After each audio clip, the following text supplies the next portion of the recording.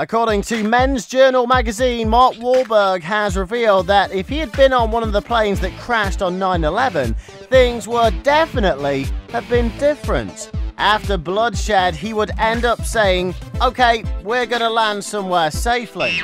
Yeah, it sounds to us like he's probably been in one too many action movies.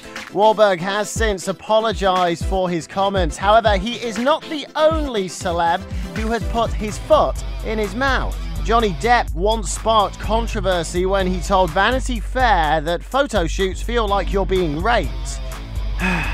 Yep.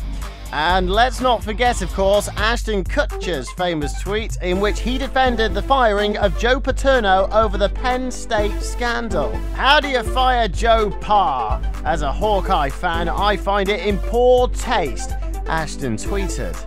Kutcher clearly did not know the circumstances. However, if there were ever a poster boy for celebrity quotes, it would be Charlie Sheen.